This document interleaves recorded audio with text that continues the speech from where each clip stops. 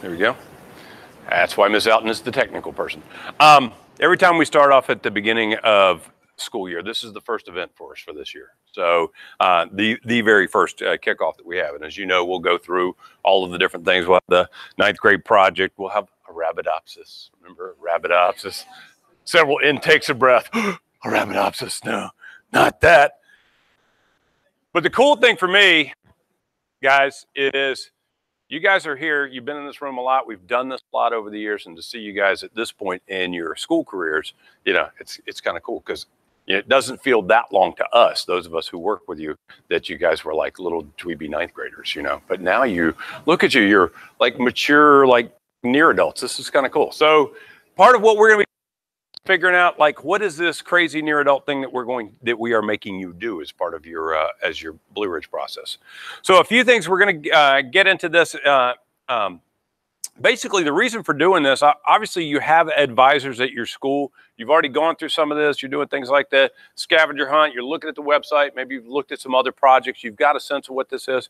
But the reason we like to do this as a kickoff, there's two things. First of all, one is so that everybody's hearing the same thing. Everybody's getting the same message. When we talk about something, for example, like a legacy, sometimes people have different ideas about what that is. And we want to make sure that everybody has the same understanding. So that's a big part of today, is making sure that you're hearing, you know, from Blue Ridge what those expectations. And with that, you're going to hear from your advisors a little bit because they work specifically with you on these things. So I'm going to real quick introduce the advisors. Obviously, you know who your own advisor is, but I'm going to just introduce everybody that's here for this trip for advisors. So we've got Mr. Shiflett from Greene County, and I would suggest that you applaud loudly for your own advisor at least. You know, so there you go. Yeah, ingratiate yourself. It's a good thing. Ms. Esch from Fluvanna. Ms. Knight from Nelson. Golf clap. Oh, very nice.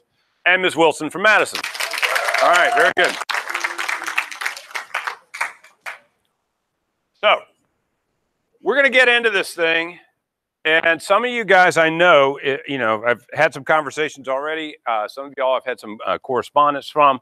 You know, just what is this thing that we're doing here, and why do we do it? That's a lot of what we're going to get into today. So, you guys, some of you Nelsonians will recognize Grace on that. So, what we're looking at is this project that has lots and lots of components to it. But the nice thing is, you've got class time that you can get a lot of this stuff done in. And many of you have already done some of your work for this. Many of you have served your internships. How many of you guys, raise your hand if you did part or all of your internship in the summertime? Okay, so a few examples real quick. Katie, what was your?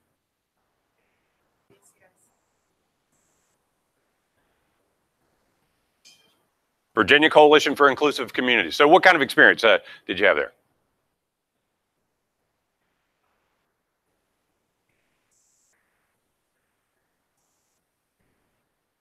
Okay, very good. Okay, Grace.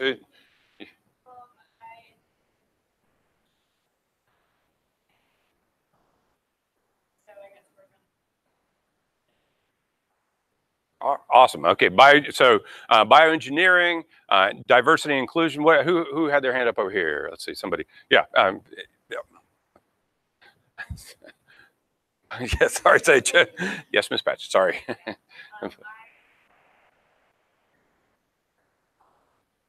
Oh, that's right. You did the yeah. How did that go? I hadn't had a chance to catch up with you. Yeah, that's different. All right. Maybe one more example. Who else did a summer? Yeah, Delaney.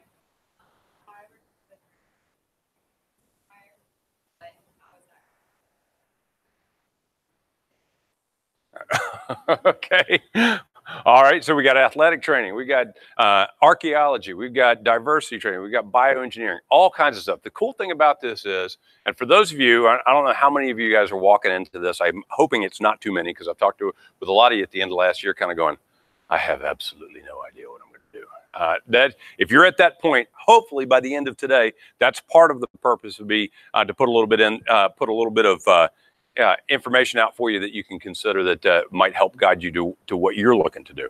The other thing is that you're going to have an opportunity to interact, and you guys are going to do a little bit of evaluation, like how, you know, does this sound good? Does this look good? Part of what you're going to be going through here is a process where you're going to be formally proposing. Even those of you who've already done your summer internships, by the way, are going to be part of that process because there's a bigger picture than just the internship. So we're going to get into this. But the first thing I want you to do, and this is where you will need a phone.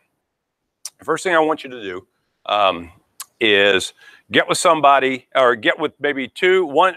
Not everybody's going to be using their phones, by the way. So you're going to get with a group of 2 or 3, just people from your class or whatever, real quick.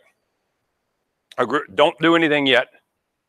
Don't do that yet because it's not open yet. It's not going to take anything. So I'll tell you when to do that in just a sec. But right now, I just want to have you have some conversation. I want you as a group of 2 or 3 people to come up with kind of a top 3 list. What are 3 things, very brief, 1 or 2 word answers. What are 3 things that you hope to gain from this experience? So take a couple of minutes and talk about that. Get with 2 or 3 people and do that. All right, so where's my other computer?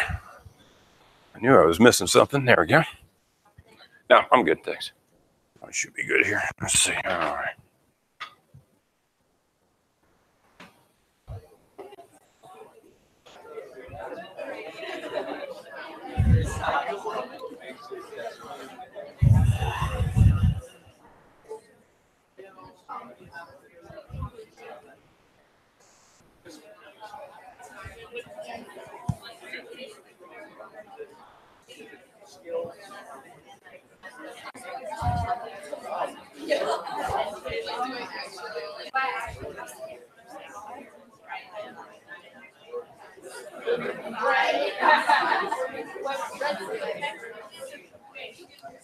Uh-oh.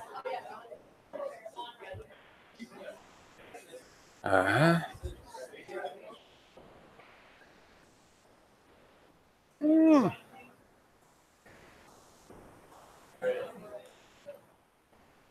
Yeah. So,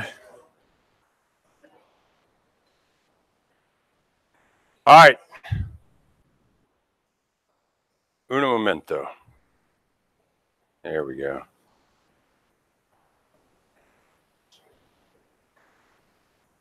Now you guys keep thinking about it for just 1 second. I was missing a setting on here. Audience for 6. There we go.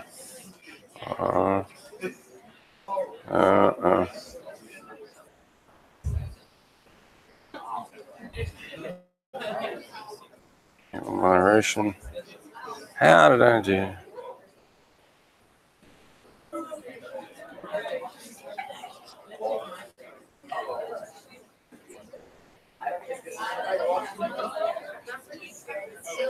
Okay. Where is my?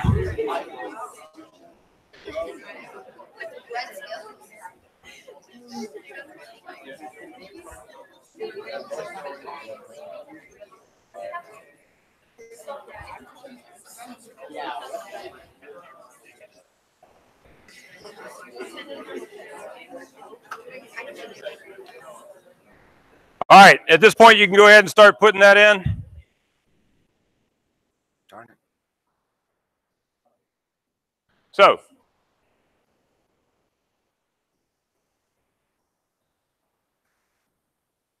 Here we go. So here we go. That's what I was looking for. All right. So this is what we're doing here. So just enter your 3 things. Or you can do them just 3 separate texts, whatever you want to do. So I'm going to just start putting, I'm going to start showing some of these responses. Whoever's putting bread, I'm kind of tired of that one. So, yeah. All right. That works.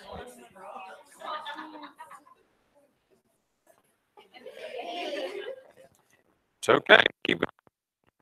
What do we got here? Diplomacy and A, time management, business experience.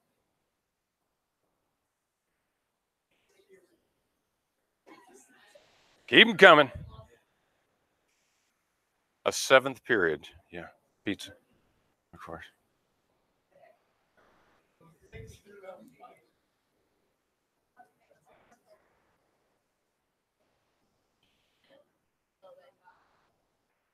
Let's see.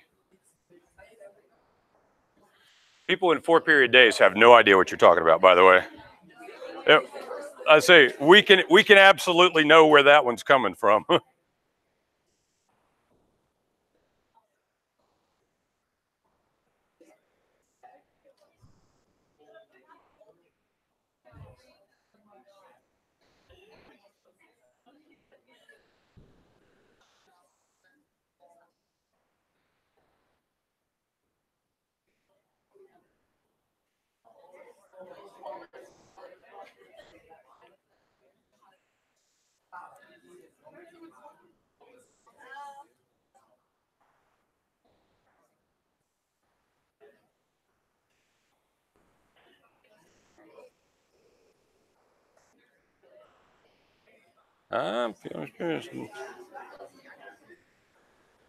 Still coming in.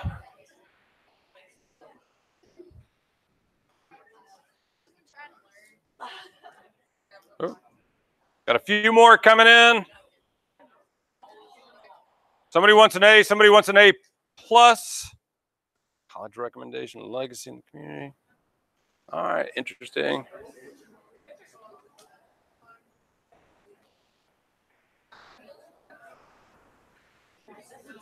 All right, here's what we're going to do real quick. We're going to see what this thing looks like when you put all these sort of mashed up. And this is what we got. Interestingly enough, this is the first time ever that the word fields has come up a lot. But who knows? Maybe somebody just kind of got on that. But a couple of things about this. I mean, this is what you guys are hitting on a lot of what this experience is about. And, you know, one of the big words is experience. So for most of your educational career, your education has looked like this. You know, it's been somebody up in front of you talking, you know, sometimes, you know, with doing different kinds of work together or whatever. But this is probably the first time where you as an individual are going to be completely driving the bus on what it is that you're doing. That's what happens from here on out, by the way. That's how college goes. You know, you hit that first couple years of college, you know, you'll be taking sort of the big classes everybody's required to take. But that's a part of what you're doing in that setting is you're starting to say, okay, what is my pathway going to be through this? So that's one of the things that this experience can kind of do for you. Connections, huge. And you'll see a couple of things, examples here. I'm going to talk a little bit about previous projects and how people have leveraged those to really to be able to do things after they got out of high school. Skills, huge. You guys know this, right? At the end of this project, you will have presented, you're going to stand up and basically do, you know, the equivalent of a TED Talk on your project. People find it amazingly easier than some of the other presentations that you've done because it will be all about what you have done. It is all about your story. So that's easy to talk about. You'll also do other stuff. You know, we'll do our expo presentation. So we'll talk a little bit about that. Career, this is a great place to just check out your career. There are some people who say, you know, have said all their life, I want to be an architect. I want to design the coolest buildings. And then they go and they work in an architect's office for, you know, a period of time and they see what they do and they go, no, that's not really me. I like to be, you know, in a different kind of field. So this is one way to test that out. Or we've also had many, many people who've gone and said, I'm interested in this. They go in and find out more about it and they go, yeah, that's it. We've got people who are pursuing PhDs in areas that they were interested in as part of their study in Blue Ridge and part of what they did as seniors. We've got people who've gone into career pathways with the connections, some of them with the connections they made here. So lots of things that you guys have hit on this that I think really help to relate to why do we do this? Because the purpose of this thing is not to make you guys miserable.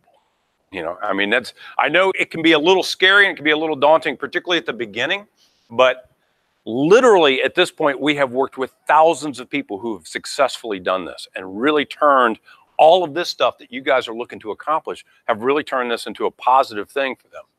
So we'll talk a little bit about that.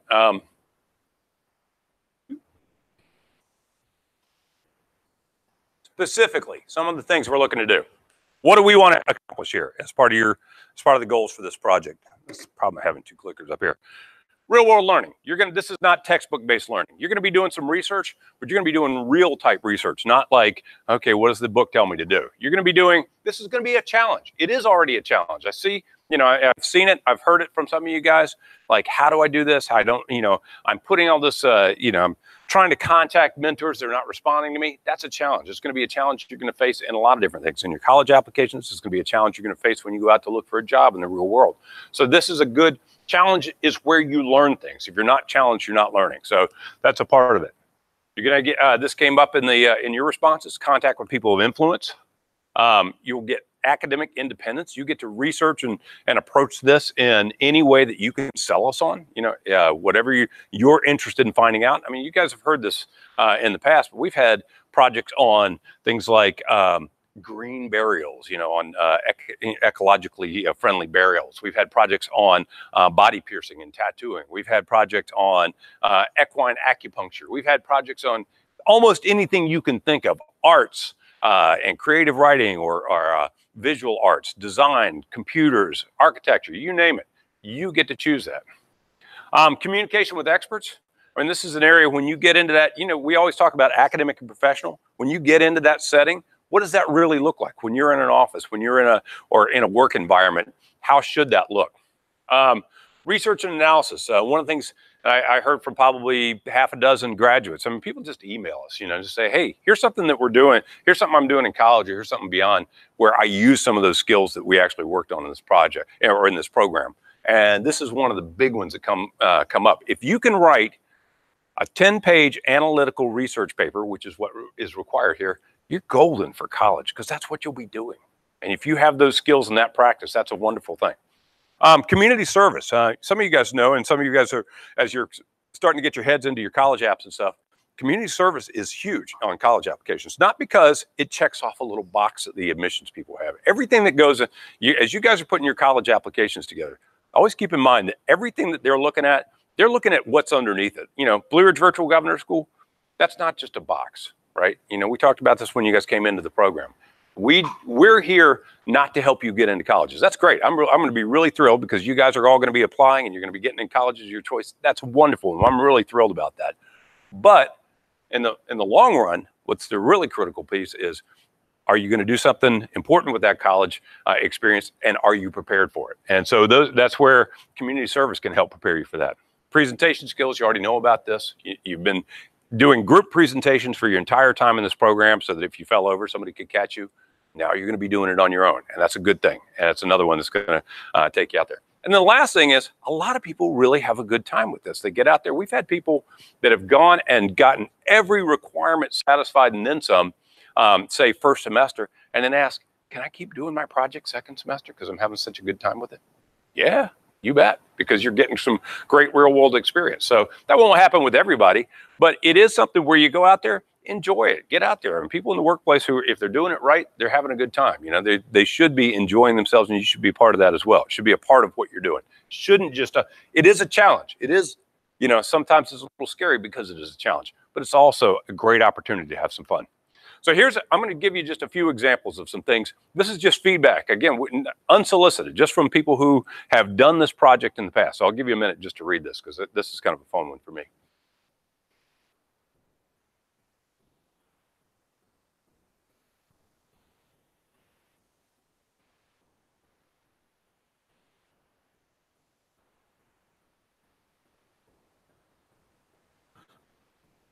So Kathleen was a Fluvanna student, one of the first students that I worked with, particularly as we sort of started expanding what the senior internship looked like.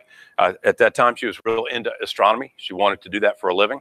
She went and did this. She went over to UVA, got in with the observatory there, and they were charting out the path for this New Horizons probe. And so she was part of the team that was actually, trying to figure out how to make predictions about where it was going to end up and how to control the things that were going on with the probe so that it would be in the right place at the right time. So she ended up not going. She became a hearing interpreter. She American Sign Language expert as her career. Had nothing to do with astronomy, but she's still into the fact that her project has a legacy that is still going on out there in space. That's the kind of thing you can do with this. Here's another one. Just take a minute for a second.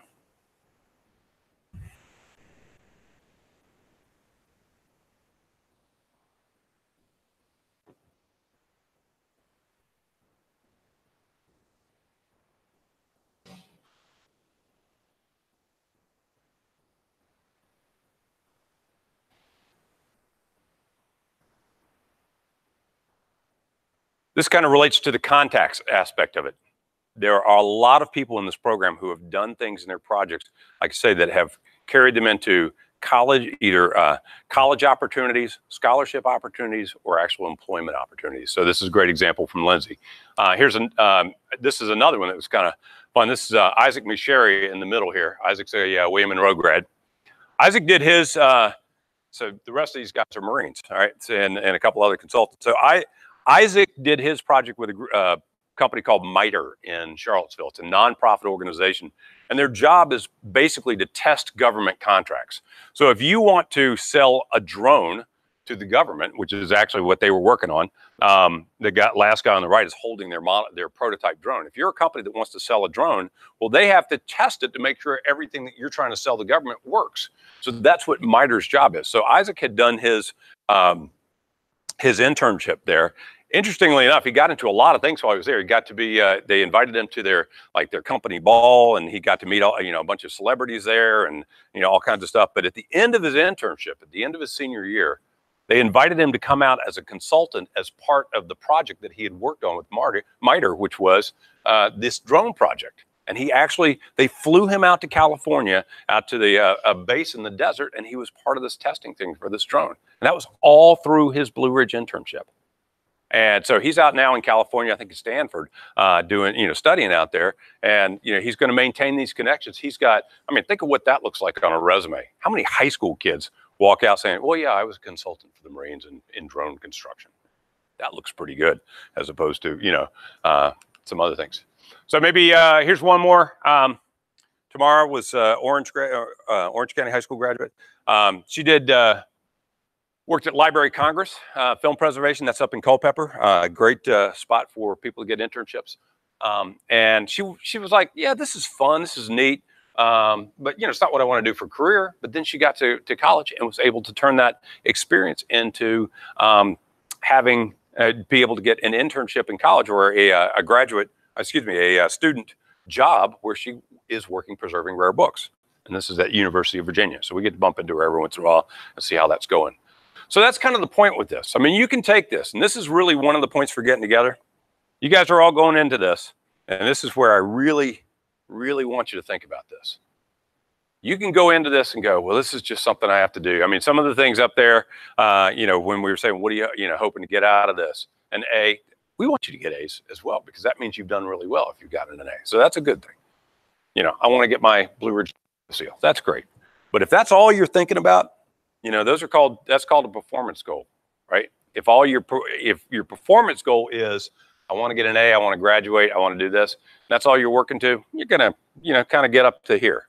If you're thinking about it in terms of like the things that these guys have accomplished, then you're going to actually get something really, really meaningful out of this. So I'm going to give you one last example here, because what you do matters. And how you do it matters.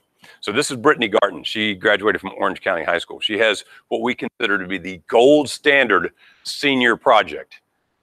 She started a school in an orphanage in Romania. Okay. So when you're thinking about what your project is, that's something, keep in mind, this is something we've seen. You've seen some of these other examples here that I've just gone through. We'll talk a little bit about some very specific examples. And this is not to intimidate you. We've seen great projects in, say, athletic training. We've seen great projects in, local language or education or whatever it happens to be. But what we look at is, what's the potential? You could take any topic and potentially really make that into an in-depth and full-on learning experience. And that's what we hope to see from all of you, because we have seen it. We have seen a high school kid from Orange, Virginia, be able to go over and start a school that is still going in Romania. I think this was like 7, 8, no, longer than that, probably 9 or 10 years ago, and that school still exists. Talk about a legacy. Boom. So that's part of what we're here to talk about. So one more thing for you here. Let me get into this just one sec. So you're going to get back with your partners. Don't enter anything on this yet, but you're going to get back with your conversation partners. So what skills or attributes, what personal skills or attributes do you think you're going to need to make this happen?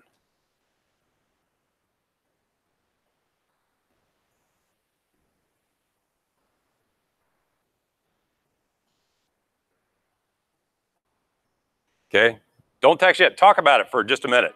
I don't have it on yet. So just talk about it for.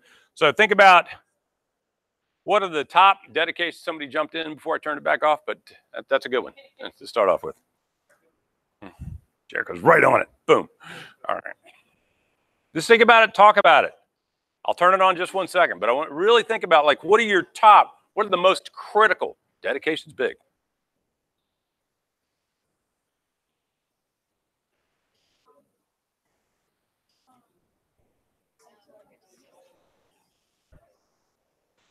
All right. Turning it on. So as soon as you guys have some choices here.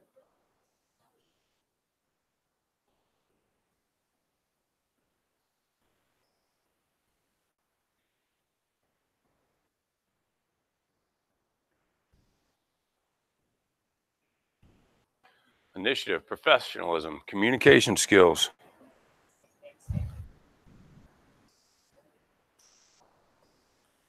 Oops. All right, it's coming back. It's coming back. Sorry. Keep them coming.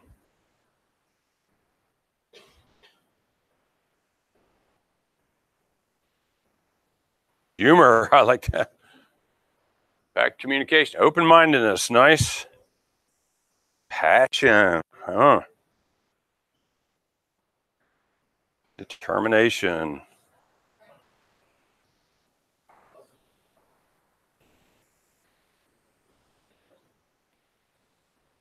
Initiative.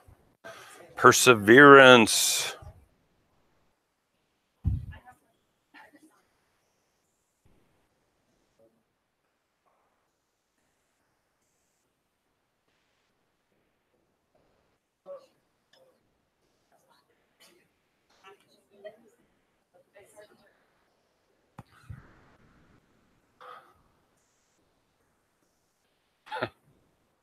I think that's meant to be hardworking procrastination at the bottom there.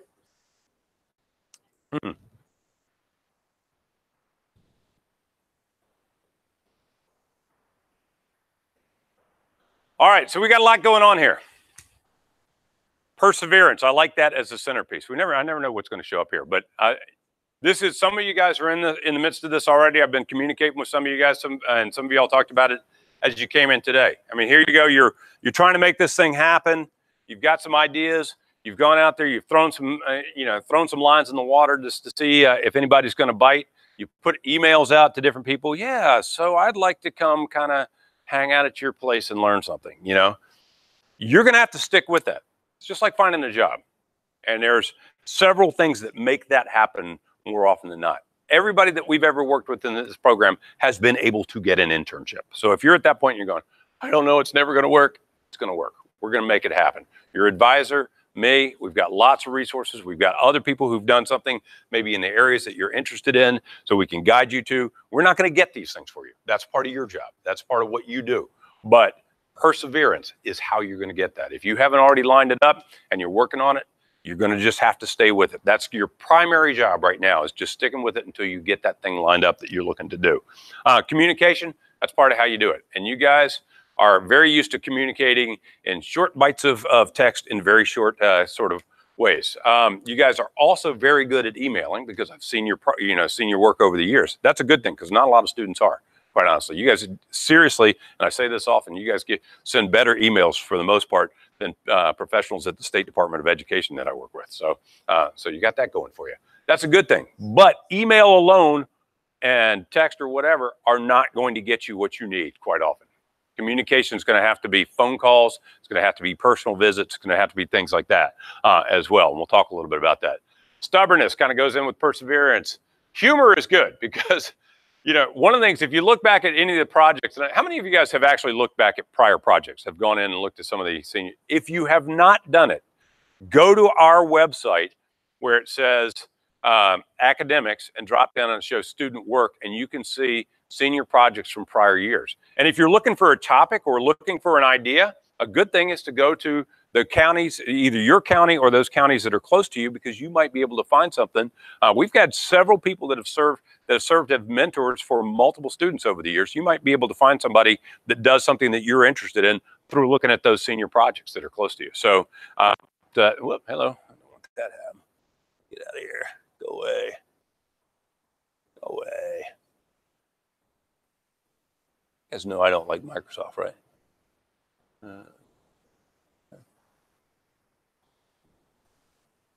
Where did it go? All right.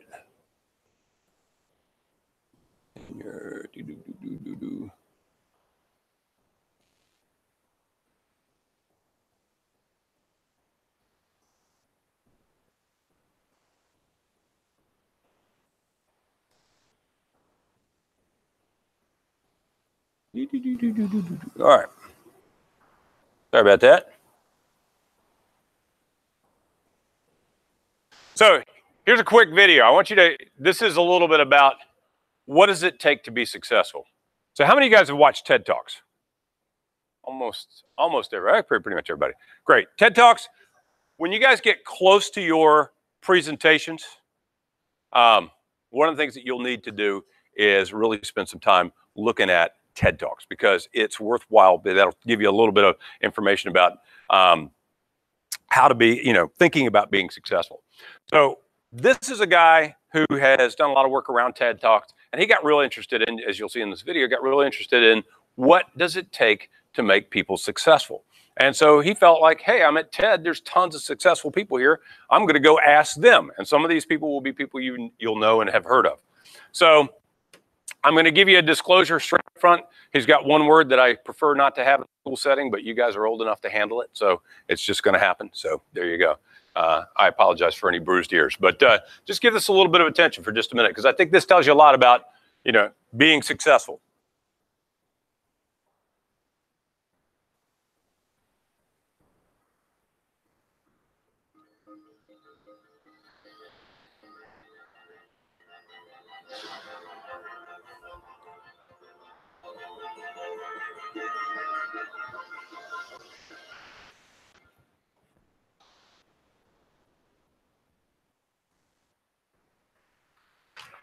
This is really a 2-hour presentation I give to high school students, cut down to 3 minutes. It all started when they owned a plane. I don't know where I put my outlines. My outlines, I think they're in here. Nice. They look, yeah, these look really good. Really good. Okay, I didn't do.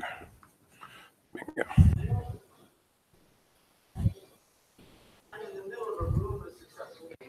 Why don't I ask them what helped them succeed and pass it on to kids? Here we are, 7 years, 500 interviews later, and I'm going to tell you what really leads to success. I think I'm going to do this now. And then we'll. Is passion. Yeah. As soon as this is over. Kids just do it for love, they don't do it for money. Carol Coletta says, I would pay someone to do what I do.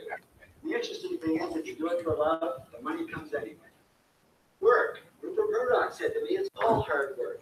Nothing comes easily. But I have a lot of fun. Did he say fun, Rupert? Yes. It's just you have fun working, and they work hard. I figure they're not worth all this. They're working flawless. Good. Albert Garden says, to be successful, put your nose down to something and get damn good at it. There's no magic. It's practice, practice, practice.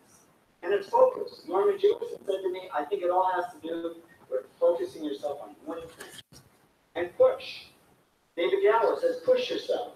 Physically and mentally, you've got to push, push, push. You got to push through shyness and self-doubt. Goldie Hawn says, I always had self-doubts. I wasn't good enough. I wasn't smart enough. I didn't think I'd make it. Now, it's not always easy to push yourself, and that's why they invented mothers. Frank Gehry said to me, my mother pushed me. Serve. Sherwin Newland says it was a privilege to serve as a doctor. Now, a lot of kids tell me they want to be millionaires, and the first thing I say to them is, okay, well, you can't serve yourself. You got to serve others something of value, because that's the way people really get rich. Ideas. Tedster Bill Gates says, I had an idea. Founding the first microcomputer software company. I'd say it was a pretty good idea. And there's no magic to creativity and coming up with ideas. It's just doing some very simple things. And I give lots of evidence. Persist. Joe Kraus says persistence is the #1 reason for our success. You got to persist through failure. You got to persist through crap, which of course means criticism, rejection, assholes, and pressure. So the answer to this question is simple. Pay $4,000 and come to TED. Or failing that, do the 8 things, and trust me, these are the big 8 things that lead to success. Thank you, Tedsters, for all your information. There you go. The secret to life right there. Everything that you need to know about being successful, right? So seriously, when it comes to this, a lot of that is true. You know, you guys hit it. Persistence, the passion came up on there. You know, get stuff that you're interested in, get stuff that you do, that you really want to do, that you really feel like you can spend some time devoted to, and you will do very well with this. We're going to get into some specifics on all of this in a few minutes. We're going to take just a little bit of a break here because one of the other purposes of Blue Ridge, other than making you do all this kind of crazy academic stuff, is to be a community of learners and a community of people. So you guys have been off and on over the years in various kind of combinations, working in groups with with students from other schools in this part of this program. Where you're going to get a chance to get back together with some of your compadres from the other schools for just a few minutes here. So we're going to do this. Mr. Reynolds, if you could hand some of those out on this side. You guys would just pass these right down the line here.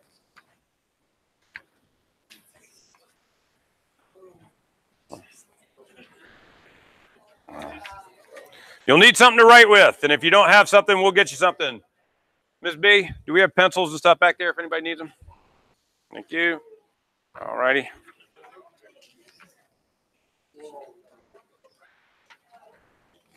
I think that's enough there, Des. There you go.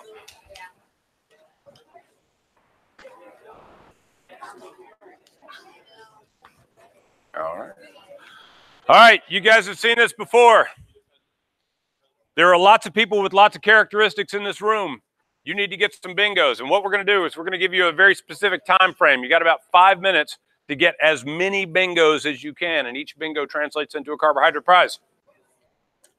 So when I say go, you're going to be getting up, standing up, moving around, talking to people, and getting signatures on this and trying to fill as many bingos as you can. Let's go. Boom.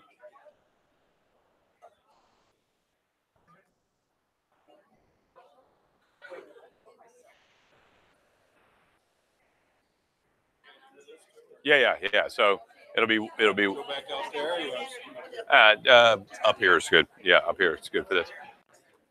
Hey guys, one quick thing. I just noticed something on here. It says all 7 schools. There are not 7 schools represented. There are 4 schools represented here. So you need representation from all 4 of those schools.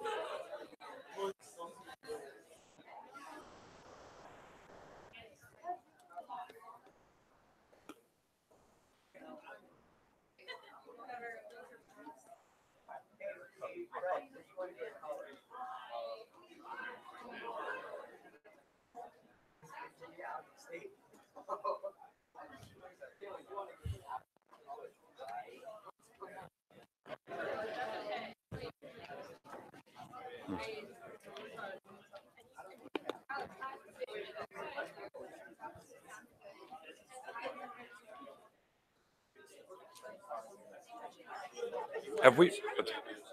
What's that? Well, I'm just thinking about, I'm doing English 12 online this year for the first time. Right? It's a class of design, but I'm just kind of worried about managing my grading load. And what I think is kids will kind of be spread out over 12 modules at various points in the year. Okay. But if I get slammed, on one day with 30 projects. Yeah. So trying to figure out ways to kind of put locks and gates into it so that they are kind of moving at a static pace. Yeah, well, that's a lot of, with this, with our regular projects that we do all through the course of this, that's what we do. We'll start in September, go to November, and it's not like you wait, the last grading piece is actually usually pretty quick and easy. Whatever comes in, the teachers do together, and, they're just grading the very final project. They've seen, the critical components up through. That's So how I do essays. I've yeah. seen the drafts. So Yeah. grade the final. It's pretty easy. Yeah. Then you're sort of grading in relation to what they may have changed or not changed in the draft. And then, but the other thing is, and we've had some luck with this. I mean, some pretty good luck with this is, trying to turn. And I actually did this. I'm teaching over at Mary Washington. I did this in my college classes. Is do some both self-evaluation and peer-to-peer evaluation. It doesn't. I'm not going to let a peer give another peer a grade per se, but it informs my grading. I can look at it and it really cuts down a lot. If they've gone in and given it a critical eyeball, and what I find is it brings the overall quality of the products up because they're having to evaluate somebody else's. But in doing that, they also, it makes it so that a lot of grading is just like checking the peer evaluation rather than having to go through grade every component. They've done a lot of the nuts and bolts of it. And Docs is great too because you can go in and do revision history and see all the green highlight. Oh yeah. There's a lot of it. I'm like, okay, full credit. Obviously you went back and kind of fixed this. Yeah, if you you might be interested in talking to with Sally at some point on the Turnitin thing, because there's some really good grading features that are like, and there's a few others out there that we haven't really looked in because we've got it between the doc stuff, the kind of either using comments on docs, but like where you'll have banked stuff where you can just go in and it's like a video game. You see it and you can go pew, pew, pew. Yeah. You can make your own comment bank. Right. Yeah. And I've been thinking too about the journal entries. Had some great questions today. So I'm going to write a sample journal entry, kind of demonstrating how you can use video, photos. I have my ID card from the Bodleian Library at Oxford. I'm going to kind of take a awesome. Photo of that. So you can also like do your documentation of credentials and stuff. So, yeah. That boy, I'd love to see that. We might want to. I'd love to share that out with everybody. If you don't mind sending that when you got that together. Yeah. Great job with the website stuff, by the way. That was really nice. That's a lot of how this gets built. Everybody over the years has contributed, and we kind of look. I mean, it's changed a lot over the years as we talked about when you're here this summer. We kind of do that process, and it's gotten closer, but we're always sharpening that saw a little bit. And the more that we can have that kids can look at and go, okay, it's that thing of, okay, I'm going to take what I'm doing, I'm going to compare it to what I think is an idea. Oh yeah, I see where the gaps are, and I'm able to. I'll write that journal this week, and I'll shoot it by you first, and I can put it on the sample website. I feel like with the new sites format, they might need an example of what it could look like. So. Yeah. That'll be my project this weekend. Just what you need.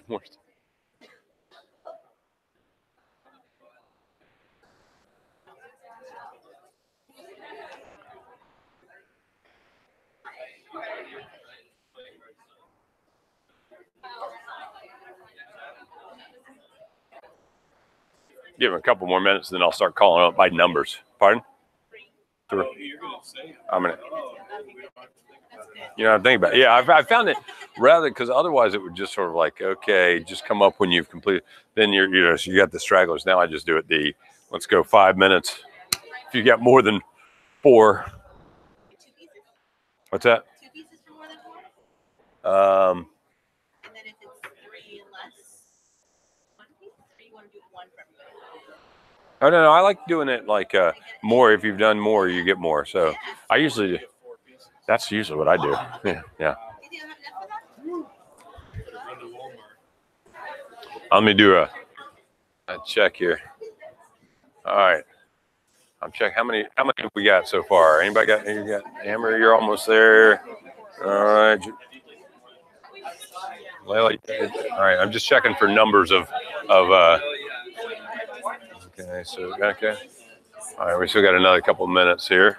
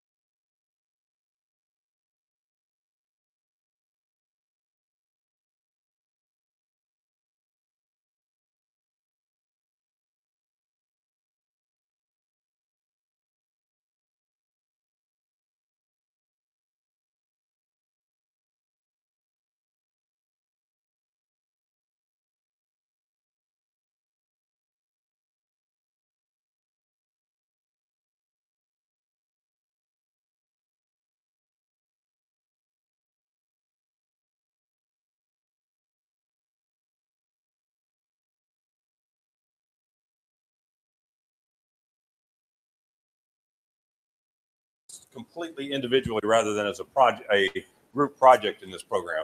But we do still feel like there's a lot of value in the connections. And part of what you guys are going to be doing today is working a little bit with some other folks about evaluating some of the things. So some of the things that you're going to be evaluating are, what are the different components of the project? And we want to talk about those different components. Some of your advisors are going to be coming up and speaking specifically to some of the things that we require in this project and some of the things that sometimes people have a hard time kind of processing. So the first one, we're going to get Ms. Wilson to come up and talk a little bit with you about this concept of the learning stretch, because there are two things that are required of this project. It needs to be a learning stretch.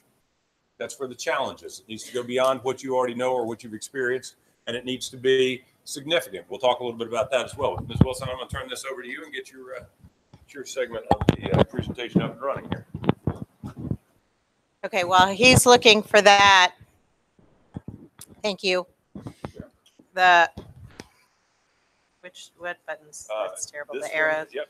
All right. All right. So a learning stretch or stretch learning, okay, is the extent to which you, not me, not Mr. Caraway, not your advisors, the extent to which you, okay, the students seize opportunities, take opportunities, okay, to extend your knowledge, to engage in rigorous and relevant learning. So you're going beyond the bare minimum. That's what you're doing. That's what stretch learning or learning stretch is. All right. Good students examples, you guys can read this, of learning stretch is to do a good job convincing that you're learning something new, that you're going to show a variety of ways to which you're gaining new experiences, all right? You want to get out of your comfort zone, and for the most of you, that starts with reaching out and making the contact. That seems to be the hardest part for a whole bunch of you, right? Is that first cold call that you have to make, because your parents probably or your guardians up until now have made your doctor's appointments. You haven't had to speak to anybody that you don't know. You maybe had a job interview, but I would be willing to bet, because most of us are from smaller communities, you didn't just walk in cold off the street. Either a friend said, hey, I work here, you should come work here too. Or you went to that grocery store every day and those faces are familiar to you when you get a job there. And so very few of you have probably had to speak to people that you don't know before. Learning stretch starts with those first introductions. It's going to offer a personal challenge, either physical, emotional, mental. You want it to offer you unique experiences. And obviously, we're going beyond the basics.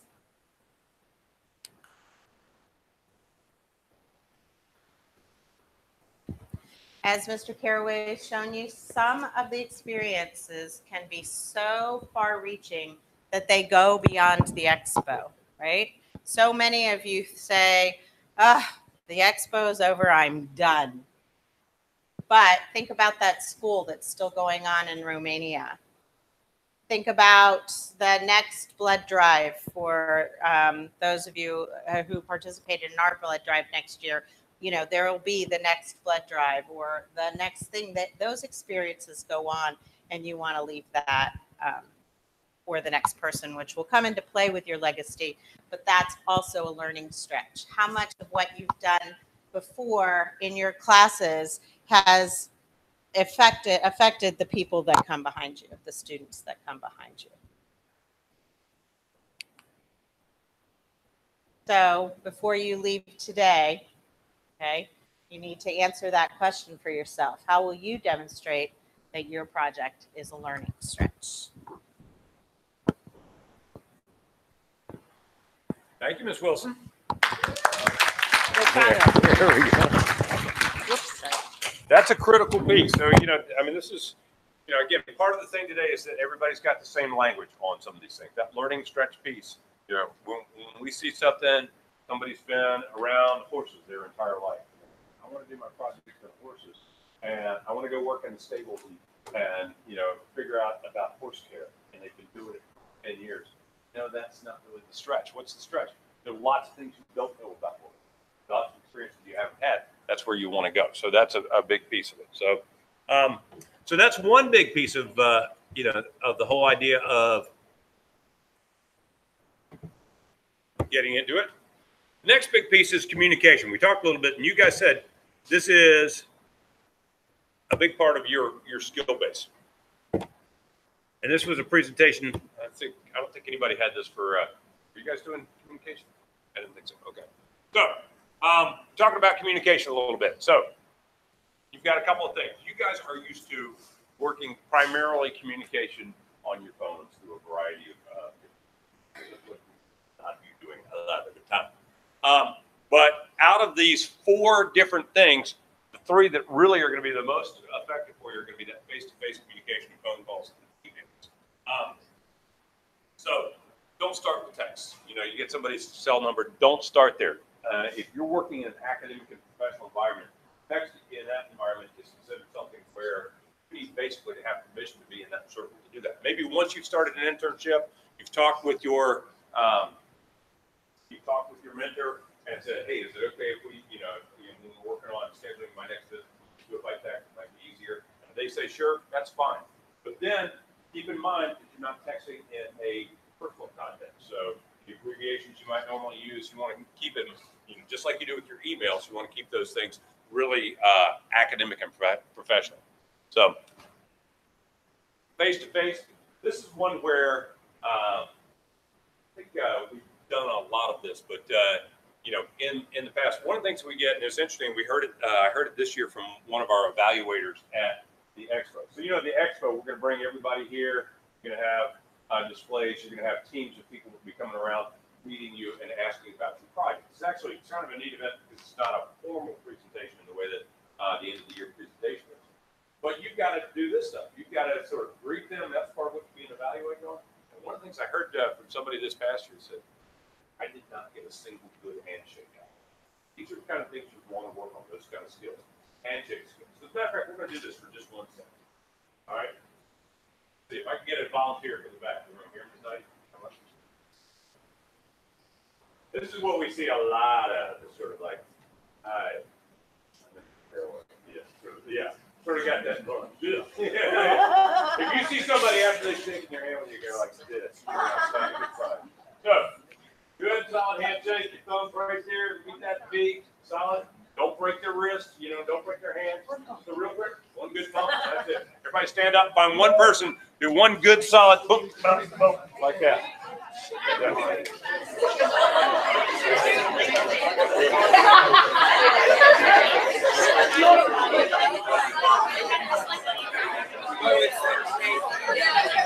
I saw the interview. Right there.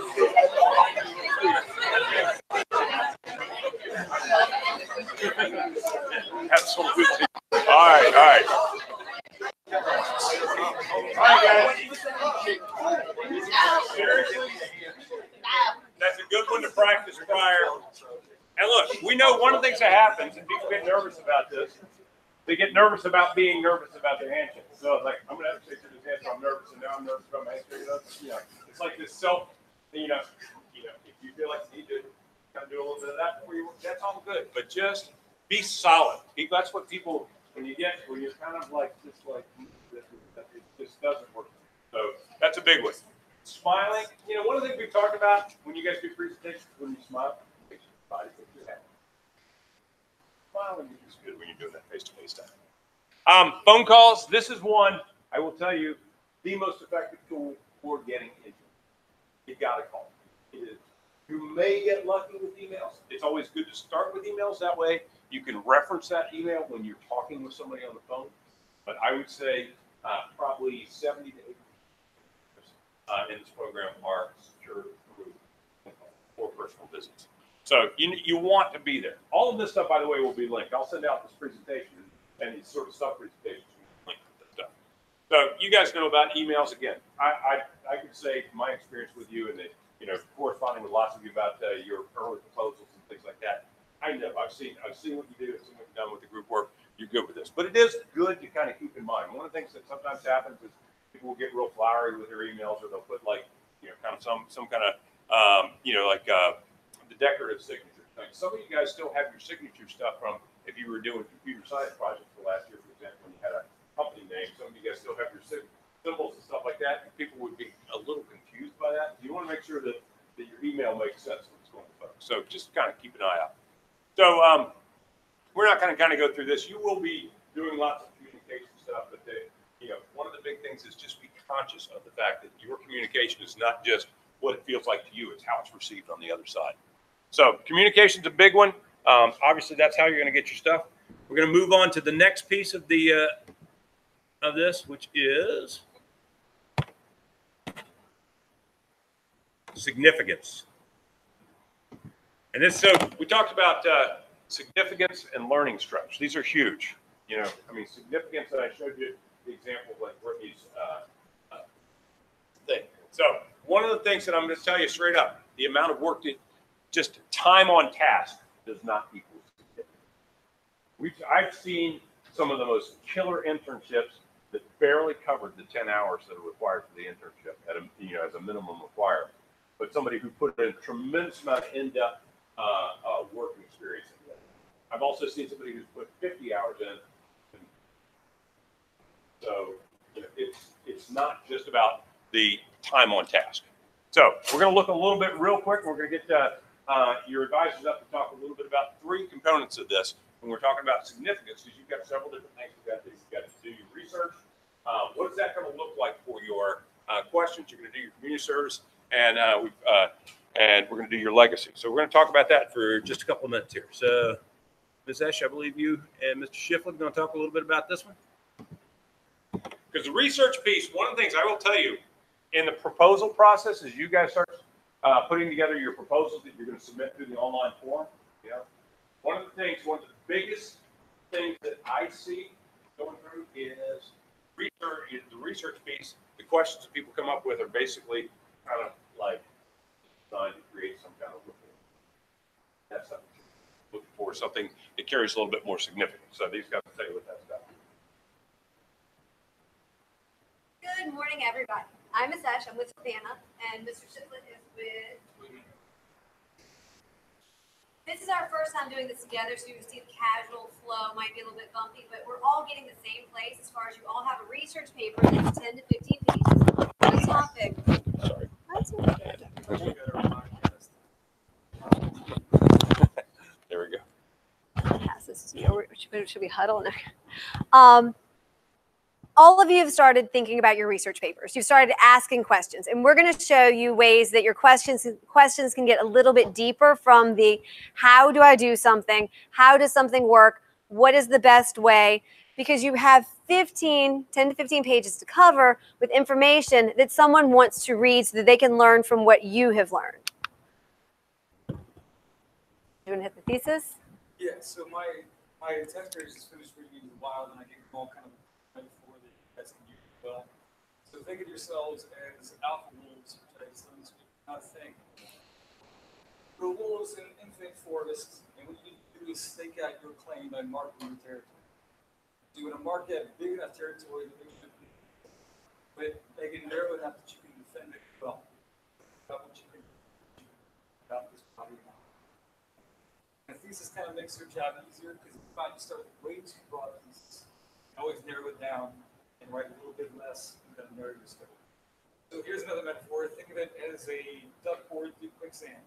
Stay on the duck boards. If you start sinking in quicksand, you've not stuck to your thesis. Now sinking in that body of knowledge. It's kind of a neat skill to figure out, all right, what do I need to write about? How can I prove it? How can I narrow my challenge so that I'm not spending the rest of my life writing this? I made that mistake my freshman year of college. I wrote 25 pages about a huge topic, only wasted 3 years. Sorry, that's a bummer of a story. As you're writing your paper, it is absolutely fine. Yes, I said as you're writing for your question to evolve. You want to be sure that you start somewhere. As you research, you could find information that leads you a different way. Staying on topic, staying on that board is what's important. I don't think you can go into this, even with your outline, knowing exactly where your paper is going to take you by the time you get to the end of the paper. So you'll develop your thesis, you'll pull in your resources, and then you'll let the paper take you where it's going. How? No, this is perfect. You may find that it should be formal paper like this. Start that. Let's write it. I want to talk about X. I want to explore how X does Y. Right? As you tweak that thesis, you make it more formal. Put it in the paper. You have to write your abstract, write your outline. Develop a good, strong thesis. You can write the paper in months. I find intros the hardest part to write. If you struggle with introductions, skip the introduction. Come back to it later. You have your thesis, you know what the body is going to be about anyway. Start writing the body of the paper. You're really good later on. You can probably definitely tell that we're both English teachers and Governor School senior advisors, because we get a little bit excited about the writing, and you have to kind of feed off of this enthusiasm. By starting with just the thesis and going back to the introduction, you also have to realize you can let go of some of that 5-paragraph essay stuff that you've learned every year to get you through that English 11 SOL. Your type of writing is potentially going to change dramatically as you go from 5 paragraphs to 10 pages. Oh gosh, no. Tears. You can begin with current events. You know what your project is going to be about. So you can go to Google, kind of combine these things together. Should you depend on everything Google tells you? No, but can it give you directions for research? Yes.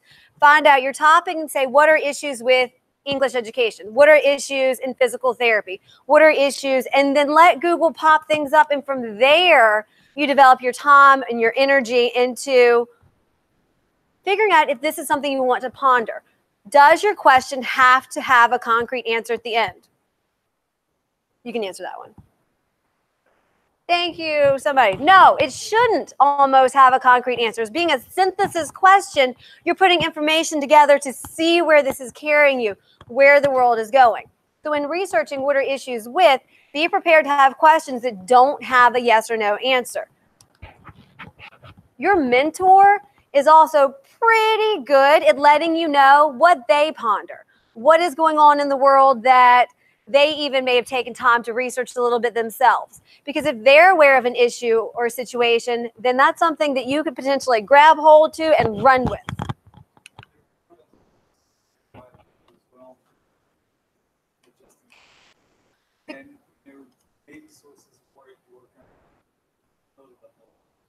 Because we'll all be making our trips to the library where we'll have these great sources and they're very lengthy and very dense. So if there is someone who can give you a shortcut to getting to the information that tells you what you need to know, absolutely use your mentor for that. Your community service is also an option for discovering your question. I think we all sometimes default to our internship drives this whole thing. The community service sometimes can be just as much of a guiding factor. What are the issues that affect the community? What are things that we see in the community kind of in relation to what our internship is working with? Feel pretty.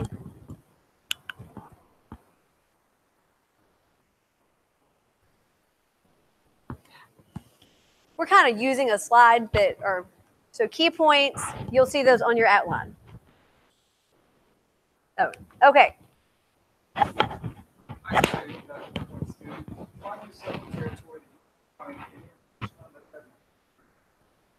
Whether it's a dead end, somebody's already discovered, nobody knows about it. So even if you find that you had a great idea that somebody's already hit on it, congratulations, you had a great idea. You got to it. You can always find a way to twist that into a new story, find new applications for it. Interest groups are kind of your stakeholders. They're the ones who care. You can write a great paper, but you need to have others who care other than just like you.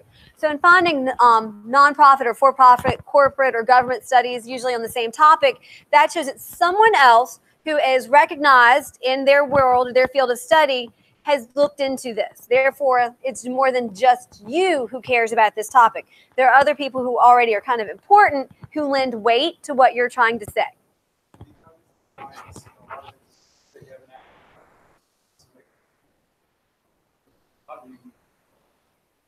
already have that agenda. Fine.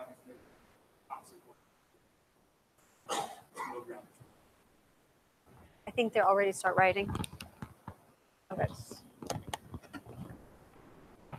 Back to our hook plus our thesis equals the map of the paper. You want to walk them through this again, or are we kind of back where we started? Okay. It is important to address the history of a topic, but not to wallow in the history of a topic. You can get a good 2 to 3 pages telling me the history of physical therapy before you ever get to the question that you're going to address. And that's a good 2 to 3 pages for a teacher to just put an X through because they're still looking for the topic that you're going to give them. So be careful that when you provide background information, it is pertinent. And there is definitely information that's needed, especially if you're presenting topics that need things to be defined or that are just not ordinary. That's a very lame word, but that's all that came there at the moment. So when providing background, be sure that you relate it to where you're going and you're not just spinning your wheels to be like 3 pages, check, and then you finally start writing. Write about 50 pages, and I would suggest that your intro begins since the dawn of time, where according to Merriam-Webster's dictionary, X is defined as you need to start with.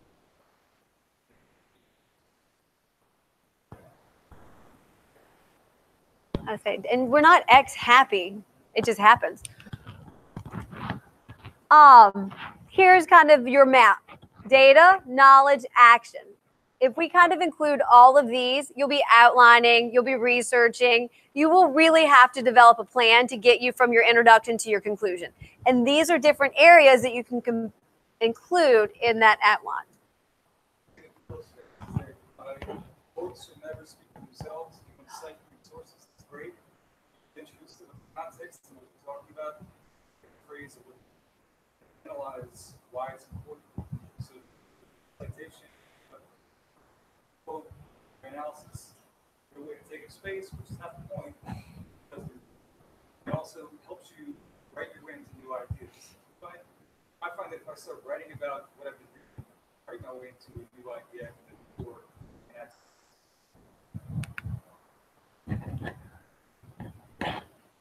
There may not be a solution to the problem that you're addressing, but it is okay to evaluate the solutions that are out there. That's part of you trying to determine what is good, what is bad, what's in motion, where this issue is going. So you can advocate for the best solution, global, national, state, whatever is out there you can incorporate and I guess address, again, trying to be non-biased, trying not to say this is the one true answer. This is an answer, an option, a direction, and you can say good or bad because you are synthesizing and evaluating. But you want to try hard to stay away from having that very clear, concise answer because then you haven't asked a synthesis question. another way to fill pages. Talk about the advantage of synthesize from kinds of action, maybe better way. And that is the end of our research component. I feel like we should start. Thank you. All right, we're going to just get a couple other quick things here. Community services. That's me. All right. Do a couple of examples. Yes. Yeah, Any ones you want to hit on? Okay, Mr. Caraway is going to pull up some community service examples, and I'll try to be a little bit quicker here. I tend to get all excited about research. Community service is sometimes daunting for students because they're like, what do I do? The purpose of community service is to make an impact. Sometimes it's a check. My very, very first year, I had a student say, I'm going to buy equipment for the science classroom. I'm like, with your own money? She's like, yes, that counts, right? I'm just going to buy these things and I'm going to give them to the science teacher. And I'm like, that is benefiting you because you can say, yes, I have done community service and provided a need. That's not what we're looking for. Our needs don't have to be huge as far as like starting the school in an orphanage in Romania. They're needs that you see that are kind of integrated and related to your internship. Do they have to be married like this? No. Sometimes having that loose connection or pulling in a different facet of what you've been learning makes it more meaningful for you. it is okay that this part is personal. That this part is something that you see or someone you know feels is a need that needs to be addressed. Repetitive there. Here, this is Devin Berger. She worked with wildlife. She did fundraising and brought the wildlife people into the local elementary school so that they could see the animals, meet the animals, touch the animals.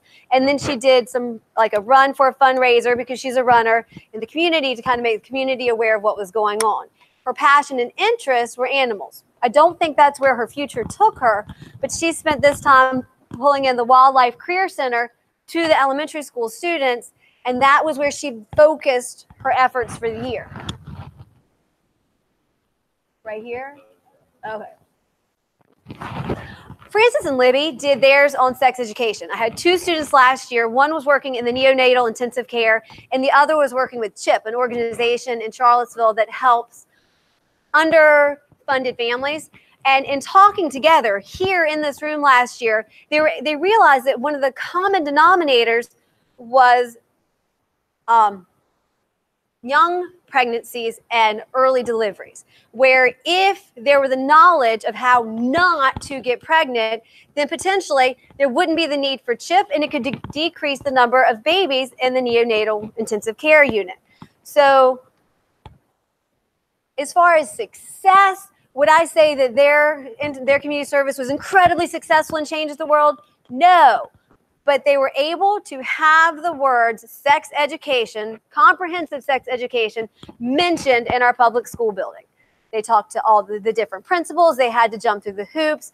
To bring forward an education, they had to bring in an outside educator. They trained themselves just to simply have the words and the ideas mentioned somewhere where they hadn't been mentioned before. Because it was important to them that we start the dialogue that maybe if we want to prevent these problems in the future, we might need to change what we're doing with our students in the high school setting. Is that it? Or is it? You had some links. Oh. And some are from other schools. I don't know.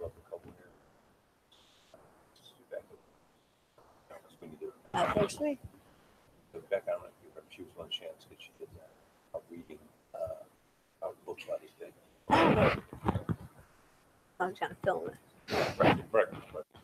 This is a student from another school, and sometimes we do utilize our resources and we work with the different schools in our county. It was a high school student who worked with an elementary school to kind of coordinate breakfast buddies, to bring older kids to the younger kids.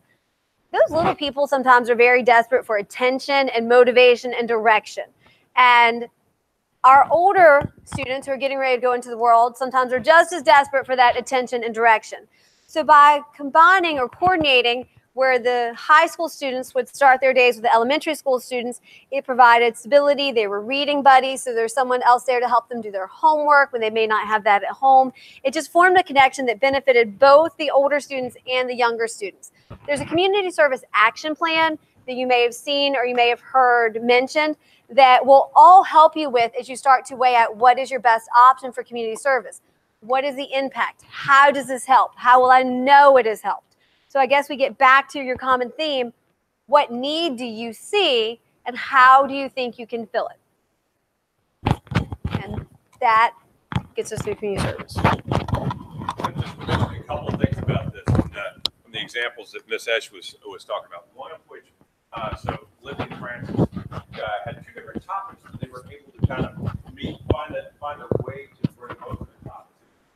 We had a number of students that have done multiple students have been able to get together and find the topic. Dr. Guy, who wants to do marketing, we've had students who've done marketing who've helped with fundraising efforts for, say, somebody who's got to be doing theirs with Madison who wants to do fundraising, their medical one. So it actually is a great way to do service, that is to combine it and see opportunities. That is allowed and it's encouraged. So I wanted to make sure for that. The other piece about the community services that often dovetails closely with the legacy piece, and that's what Ms. Knight is going to talk with you about, is the legacy thing. Legacy is, it can be part of community service or it can be a little bit of a standalone piece. But one of the examples I was going to show you there real quick, and I wanted to just mention, and pardon me for kind of taking this over for a second. But there's another one, all the stuff is linked together through the slideshow. I'm going to set it up.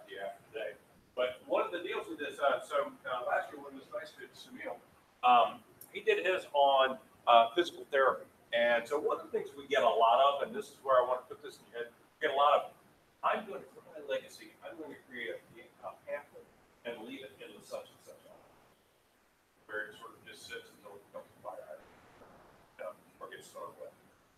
So Samino last year, he's doing physical therapy, which is a tough one sometimes to get a really significant piece. We've seen a lot of really, it's a really good one.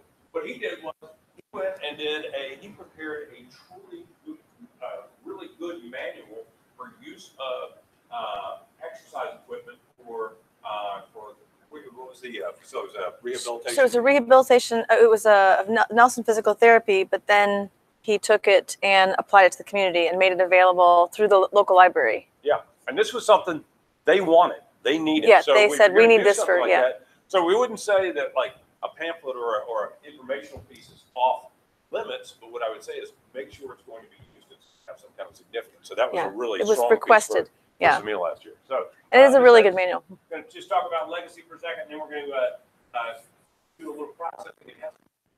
Yay. That will be coming. Yeah. So, for the purpose of this project, a legacy is the lasting effect of your actions. And I mean, just take a second and think about this. The lasting effect, not the right now, not the what you've done, but how what you've done continues to work, continues to affect people after you're gone. So your legacy is how this project will affect people after you've graduated and moved on in your life and you're doing other things. What you do is your history. What you set in motion is your legacy. So this is the most challenging part of your project, but it's my favorite part because this is what makes it real. This isn't just some paper that you're turning into a teacher where they're going to give you a grade. This isn't just going someplace and meeting some new people and pushing yourself to talk to people when you don't really like to talk to people. It's not going out and picking stuff up. And it's nice, but it's the after it's all done. What are you doing that's going to change the world? It doesn't have to be a huge change, but it's going to make a change beyond the moment. It's not your history, it's your legacy. It's the change that you set in motion through this project. And you can do some amazing things. And they may seem small to you, but they aren't small to people that they affect. So we have a video, and you may have seen this video before. It's just a great one, so it's worth watching again.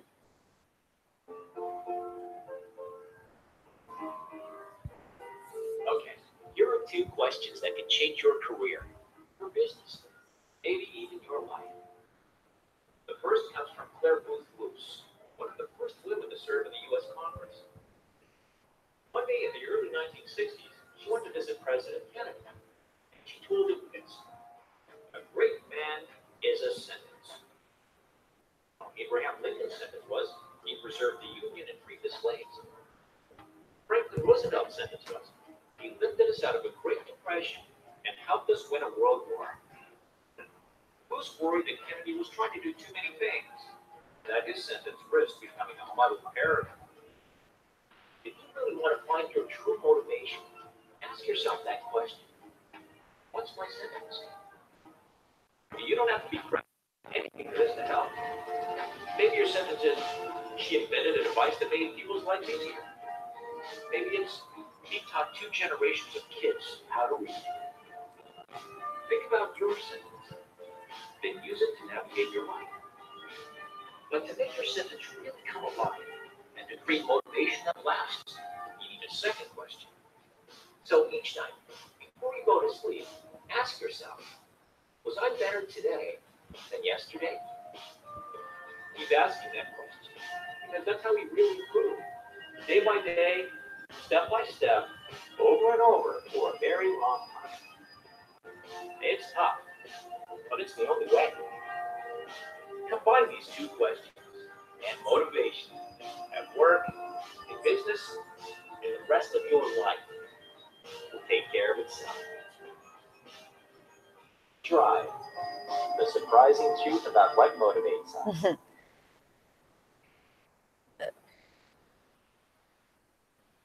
So the question you're going to ask yourself is, what can you do to leave a lasting impact? What is your legacy going to be? And here's the thing, you know, they talk about, you know, taught 2 generations of students how to read. We have had students who did projects that are still in motion today. Setting up programs, we had somebody who started a school, right? You can be the catalyst that changes future generations. We had a student last year, I think it was, from, I don't remember which school it is, who started a program where they collected clothing for interviews for people who didn't have money. They would pick up a basket and they would have shoes and belts and shirts, pants, whatever, interview clothing. And I mean, what a great idea. We have had students who helped teachers develop technology-based lesson plans who were uncomfortable with using technology with students to help them with science or to help them with reading. We had one student a couple of years ago who she didn't know what she wanted to do. She had no idea about a legacy, no idea about a community service, but she knew she liked the law. So she went and she interned at the Commonwealth's Attorney's Office. Well, actually, it was at a lawyer's office who then went on to become the Commonwealth's Attorney. And she sat in on court cases. And she asked him, what are the problems that you see that need to be addressed? And he said, it's a revolving door. We see the same people again and again and again. And she said, why do you think that is? He said, I'm not sure, but I think it might be access to resources. He said, you know, she said, well, you know what? That's a question I want to answer. Why do people keep ending up in prison, in jail? Why do they go back and back? It's called recidivism. Her whole research project was on this. And she found out there were a lot of things. They didn't know where the resources were. It wasn't that the resources didn't exist. It's that they didn't have any idea how to find them. A lot of these people didn't have cars. They didn't have access to transportation. So she made her whole community service about finding a way to let them know. Is there transportation if you don't have a car? Are there food banks? Where are the food banks? Where's the job training? Where are the resources that somebody who's been struggling can use to get back on their feet, to get out of that system?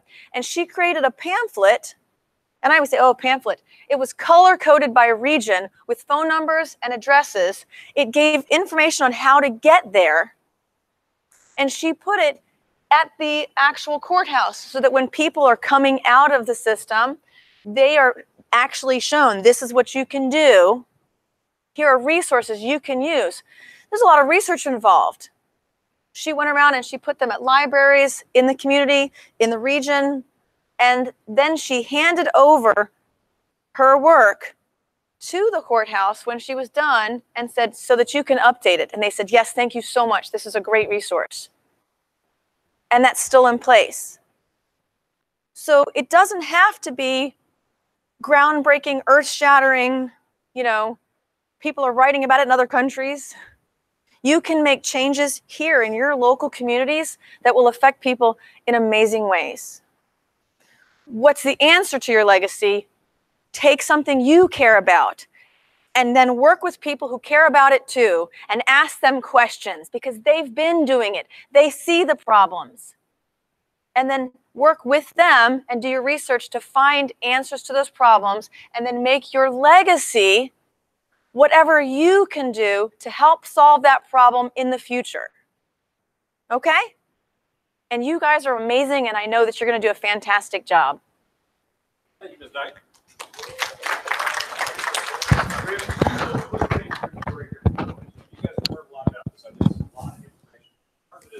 Want you to hear this stuff kind of consistently so that everybody's kind of hearing the same message. So we're gonna have you take a look at a couple of proposals.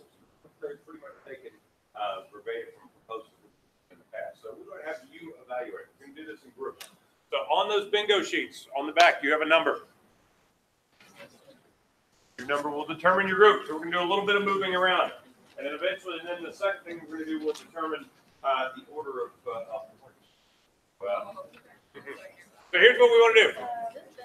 I'm going to kind of give you a geographic area. You're going to need to circle up as a group because you're going to need to be talking about this. So I'll give you the geographic area. You'll need to take stuff with you, or you can tuck your stuff off the side of the room, whatever you want to do. But if you are in group one, you're going to be over here. Kind of I would say take like 3 chairs. Groups should be about 5 or 6 people. So take like 3 chairs up front, 3 chairs in the second row. Group one is there. Group two is here. 3 is going to be over here. Group 4 is going to be over here. Group 5 over there, and Group 6. Group 7 is going to be in this area. Group 8, Group 9, 10, 11. You may need to grab some more chairs in the back, and 12. So find your groups and get with them, and then we'll get rolling on this.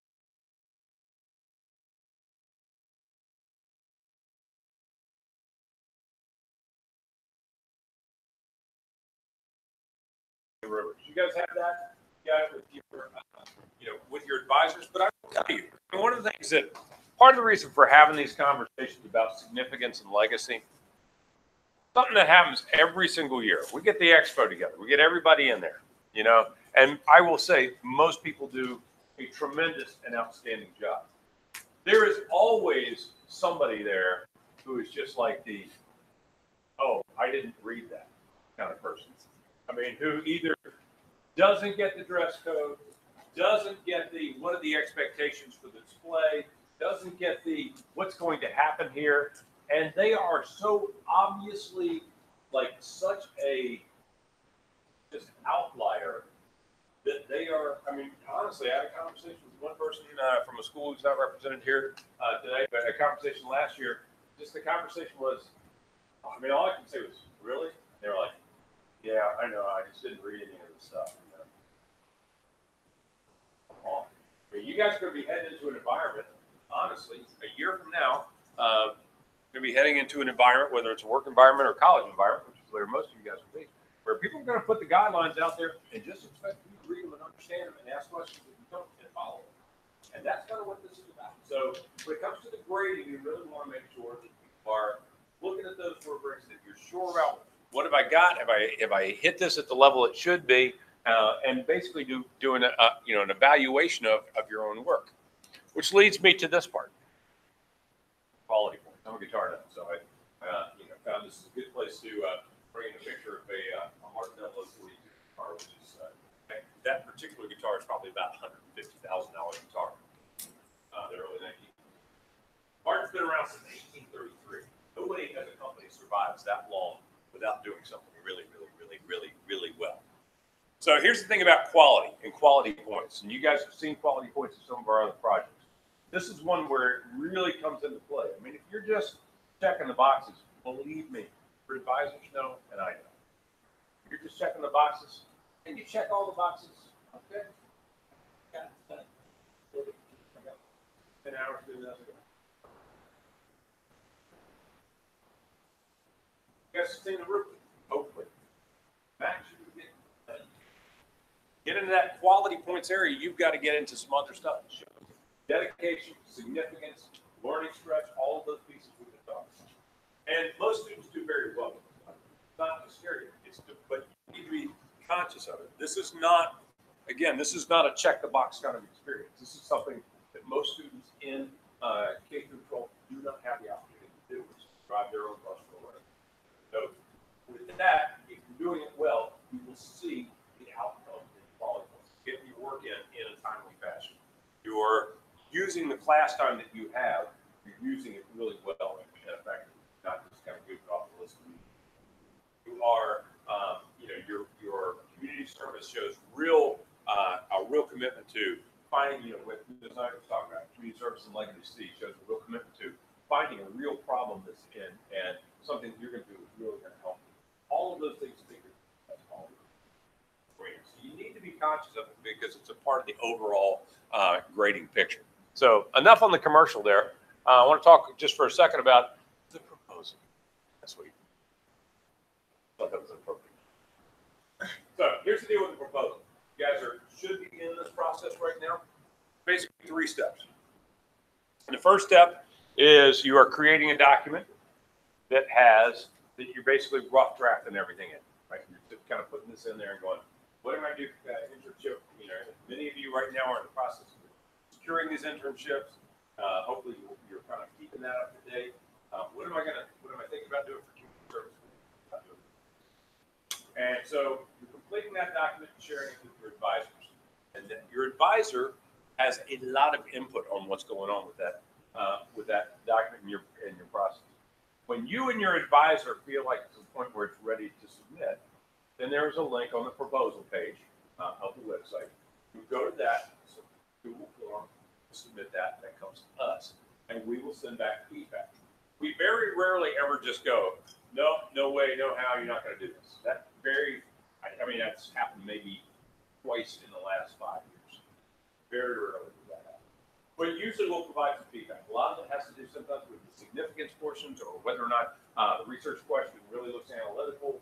This is from Marie. You will have been working on that with your advisor. Your advisor is really the main person.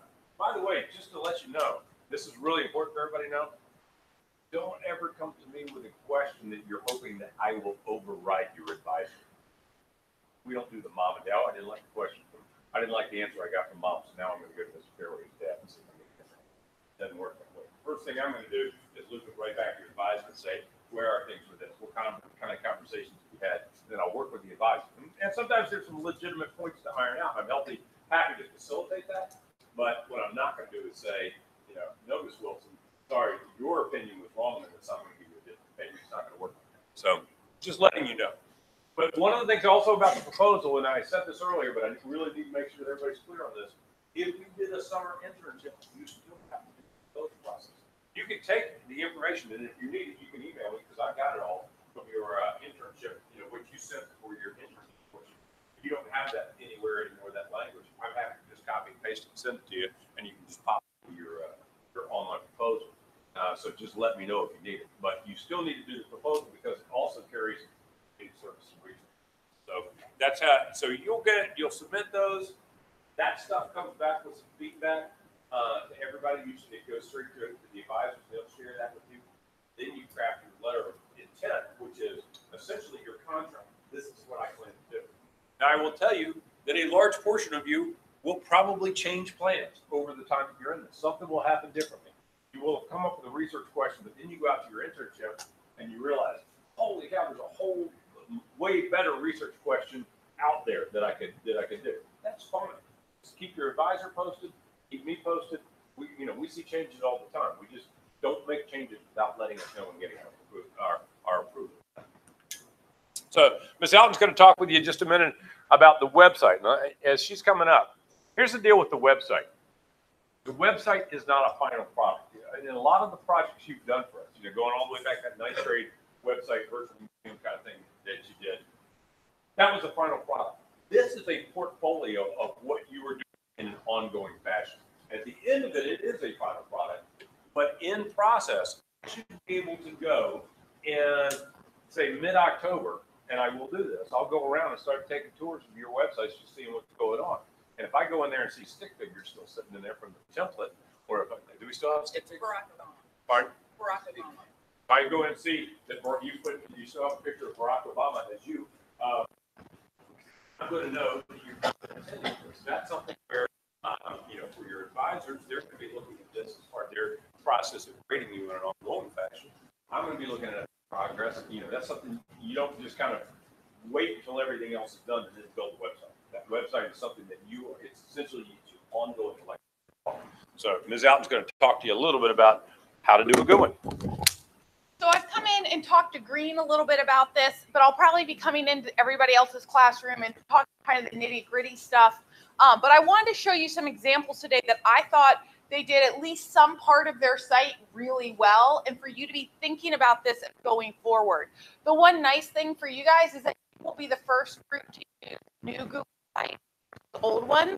So the examples are going to show old Google Sites, which look a little more rickety than kind of how new Google Sites organizes everything for you. They do really good jobs displaying their content as best they could on an old Google site to make it engaging and interesting. The first thing I want to tell you, and every year people will do this, do not use a senior portrait, like professional headshot of yourself for the front page picture of you. Okay? Certainly don't use a selfie, even if your project is about selfies. Please don't use that. Find a picture that just by looking at it, I can get an idea of what your project is about. So I'm going to show you, I've got a whole bunch of examples, and I'm going to bring a whole bunch of these up and just quickly kind of take you through what I thought they did really well to make their site engaging and interesting. So this first one, Amelia's, I love it because her picture is her doing part of her project, part of her internship. All right. And as you look down, she's got like the logos and everything. Just, it really, immediately, you don't even have to read a single word on her site. What is her topic? Right. Some type of history, archaeology, easy. She has a little video pitch of her internship.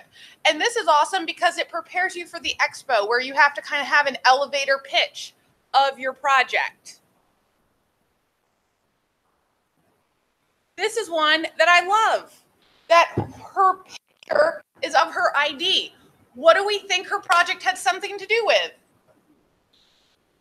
Right, something to do probably with medicine. And that is a great way to kind of catch and hook the readers of your website. Here again, here's another one. And I talked to a couple people about this. You know, you can't, if you're doing something medical or with a lawyer or something, a lot of times you can't take pictures inside of your internship, which is totally fine. And she just put a picture of the building. And you might be like, oh, that's kind of sad. No, it's awesome because it's showing this is where she went. And she realizes that it's important to show this was part of her project. If you need to, a lot of times the websites will have stock images of the insides of a lab or an office or an exam room. You can use those on your website. You know, find ways to really bring in what you did, even if you weren't allowed to take pictures in it.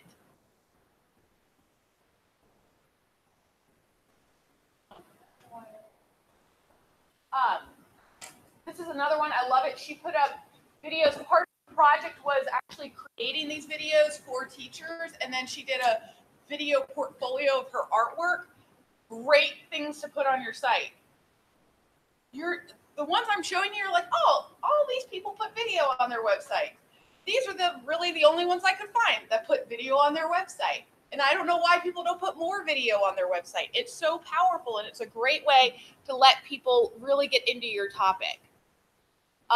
I loved this one, and I don't even really like yellow text on a black background, but he's doing theater, and so it really shows kind of what his topic was, and it's fantastic images of him doing things that relate to his project on the front page, not just, you know, like headshots of him next to a tree doing this, you know. Here's another really good one, totally different architecture, kind of a dry topic, but she found a really good picture working with her mentor. You know, so when you're going out to your internship, your community service, take a lot of pictures. Ask people to take pictures of you, even if you need to stage a picture after the fact, do it. It's okay that you had to stage it after the fact. It'll make your website and everything more engaging. This one I just love because they did like water skiing for handicapped children, and it was awesome. It was actually 2 students worked together on this project, and they had just had great images from it. You know, and you can see they put a lot of images in with their journal entries. I just love it. This is another one. Think about, how are you going to explain what you did? Explain it. So find good pictures and videos, have people take them. Don't be scared to ask people to take your picture.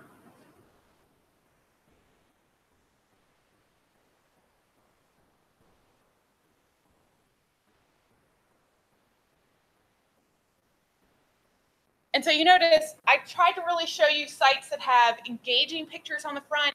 People are doing a project. Really think about that. Make sure, you know, when you're going to your internship or you're going to your community service, you know, wear something that you're okay having your picture that's going to go on the front page of your website or in your journal entries. You know, you really do want to document this. This is such a great thing to use when you're applying for scholarships or to colleges or to programs. You know, showing them that as a high school senior that you're doing this year-long project that you came up with, and it has a community service and a legacy aspect and a research aspect. It impresses people. So you have to do this for us. Use it to your advantage to help you get ahead. We've had tons of kids that just based on their website, people that have nothing to do even with Virginia have found it just doing a Google search and have contacted them. We had one student who did a research paper. I don't know what her topic was on. It was something with horses. And a professor at the University of Kentucky contacted her and asked her if he could use her paper in one of his classes. I don't think he realized she was a high school student. But I mean, and because she forwarded it to me and she goes, is this legit or is someone trying to spam me? I'm like, nope, that's super legit. And I said, you need to make sure you get credit for it, because then that's another awesome thing to put on your resume, that you had a research paper that a professor is actually using in one of his classes. So really think about that. People are going to be looking at this, and we kind of laugh like no one looks at your site except for Mr. Caraway and I and your advisors and the evaluators, but it's on the internet. Technically, anyone can find it. So you want to make sure that you're always putting your best foot forward with this. Make sure you're branding yourself. When you come up with a color scheme for your website, carry that through into your presentation and to your expo board. So come up with a title and kind of a brand for this, because this is really your way of showcasing what you spent an entire year working on. So like I said, I will be coming into your classroom and kind of helping you with some of the nuts and bolts and how to kind of spruce up your website. But be thinking about this as you go into this project. What you can save is kind of virtual artifacts for your website to put on there. Any questions? Take this out. So what Ms. Outen said about the fact that there are, these will be seen. I mean, we share these out, and then when you're evaluated, like the expo and your presentations at the end of this process, that people are going to be looking at these. I mean, your evaluators and judges are going to be looking at these. Part of the grade and part of what they'll be giving you feedback on and giving your advisors information on will be what they saw here. And then part of what they'll ask questions about will be what they saw on your websites as well. So they are a critical piece of what you do in this. So moving right along, let's see, here we go. Mr. Reynolds is going to take you, Mr. Reynolds, there he goes. Mr. Reynolds is here. It's going to take you into a little bit of a problem solving. I want to go, just before I do that, just the rules, before we go into the problem solving thing, just the rules you need to keep in mind. And the first one is to keep your advisor happy. Because your advisors, this is really important. Keep your advisor happy because, again, I'm happy to answer any questions. I'm happy to help you think through stuff. I'm happy to work with you and your advisor to kind of refine things. I'm happy to maybe try and provide contact information, whatever it happens to be. But ultimately, your advisor is the person who really helps you make this thing work. So, I'm happy. You want to do that proposal process properly. We talked about that. Make sure you got all the elements in place. The better it is, the less you're going to have to fix when your feedback comes back. Use your networks. Talk to people. Find out if you got, just ask people if you've got an interest area. Start contacting people. Sometimes even places that won't. A lot of times, actually, places that won't be able to give you an interest to give you contacts. You also want to keep your advisor happy. That's very important. So, in mind. You want to use that class time productive. This is open time. Yeah, this is going to be a lot like your college experience. In college, you actually go to class 15 hours. But for every class that you take, you somewhere in the ballpark of about 15 hours, or 10 to 15 hours of work during that week. So you got to think about that and go, okay, how am I going to structure that? You guys have been to UVA library and see doing that. How am I going to structure that? You've got a specific set of time here. I see it happen where I walk in, I'm wasting time, and first of all, it's going to impact your quality points. And secondly, that's the time that you can do this class without having to have any academic work outside of that class period if you do it right. So this out 10, make sure you got the artifacts for your website, for your displays and things like that. So make sure you're taking pics. I know it's something it's not always possible, but be creative about that. Even if you're, if you can't take a picture of the outside of the building. Take a picture of the flag that those things that are going on. You can be creative about that.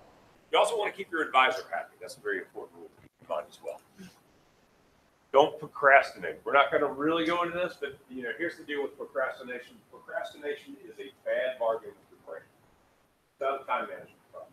It's a problem of saying, well, if I don't do this now, I'll feel better about it because I won't be doing it. I'll just put it off a bit later. And the research has shown you feel worse about having it later, particularly lines of approach.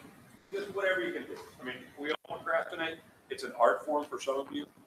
I've seen it. we're going to make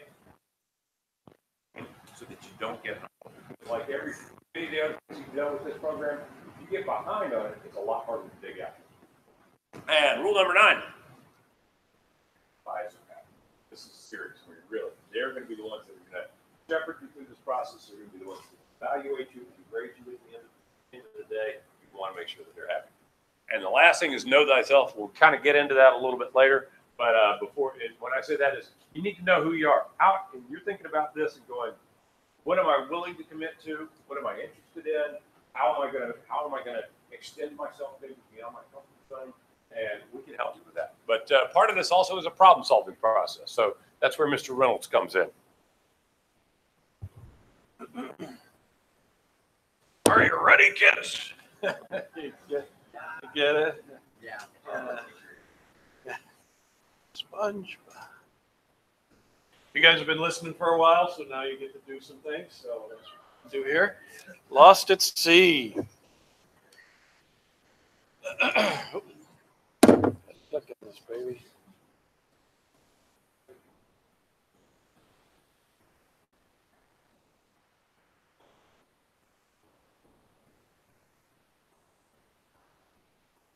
It was set up to be at the beginning.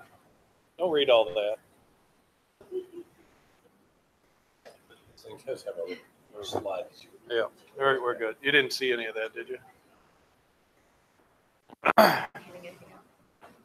Hey, I'm presenting here, all right? Yes. So, lost at sea. Will your lifeboat survive? So, here's your scenario. Group's been shipwrecked. You're in a lifeboat. You have a box of matches, and then you have a bunch of other items you've salvaged from the ship. And you're gonna figure out the most important items for your survival. We've actually had the Coast Guard do what they talk about. So we're gonna see how well you do at problem solving this. So you got to get a worksheet and a pen or a pencil. So here they come.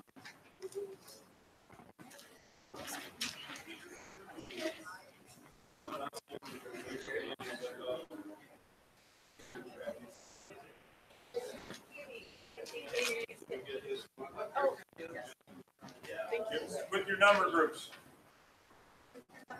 For that massive group that was over there, you guys maybe split up into 2 if you would.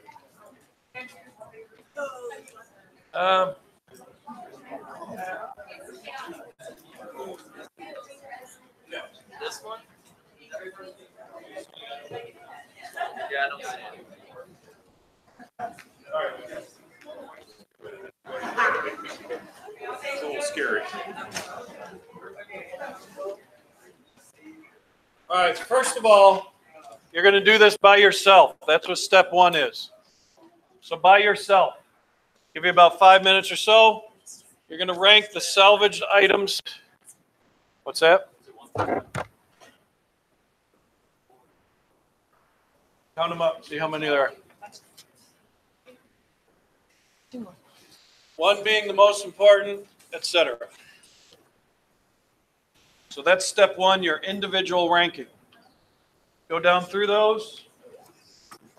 You already have a box of matches, so that's not on the list. Figuring out the rest just by yourself. Yeah. I guess you won't pick that one then. But it is a navigation tool.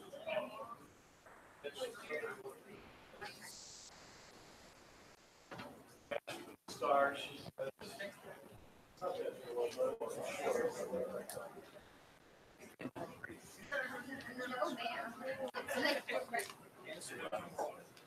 you have anything to write with?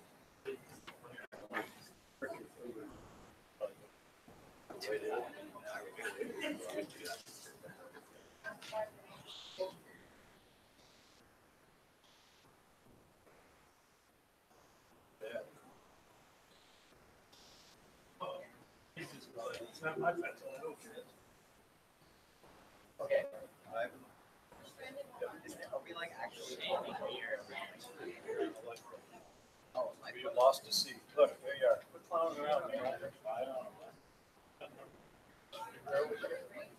You assume that maybe you'll come to an end? Who knows? Box of matches might be helpful. You already have a box of matches.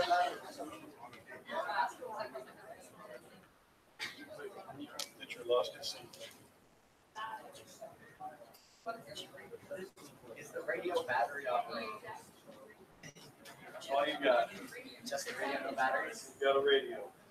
No batteries? That's all you got. That's all you got right there, radio.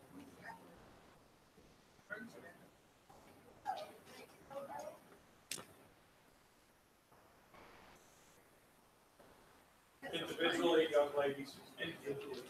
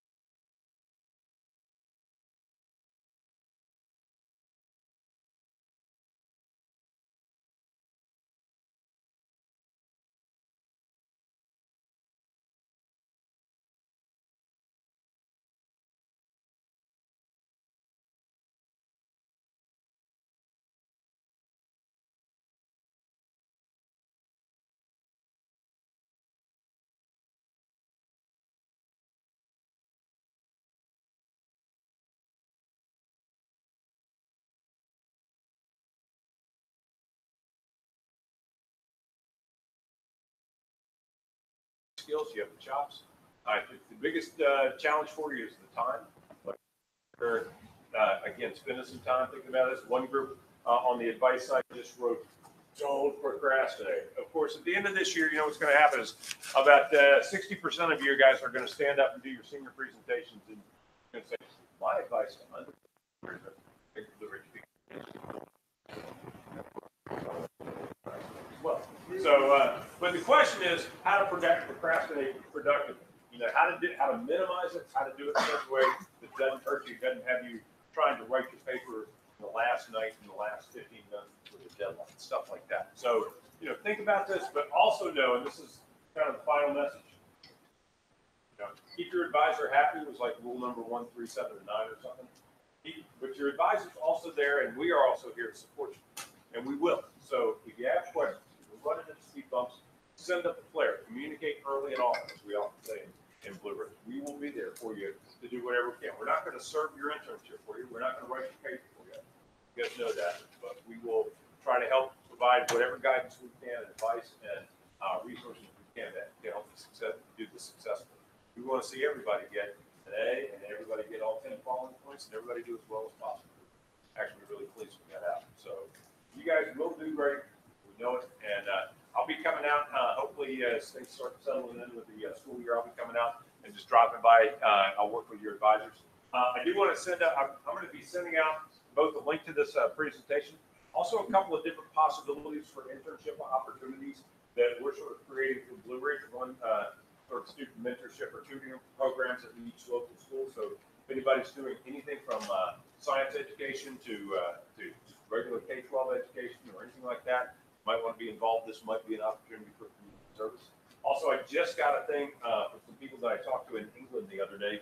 We're doing a video series for a podcast called Nevertheless, which is primarily about women in STEM education, but they're looking for students to be participants in a video podcast that they're putting together over the course of the semester. And that would be a killer both internship and community service opportunity. So I'll be sending this information out. Anything else that comes up like that, we'll send out as well. And in the meantime, keep plugging away at the topics. I'm going to take a look at these. I'll be interested to see what's going on. And again, I'll be out and talking to your classes over the next couple of weeks. So thank you guys for a good day. Advisors, y'all ready to hit the road?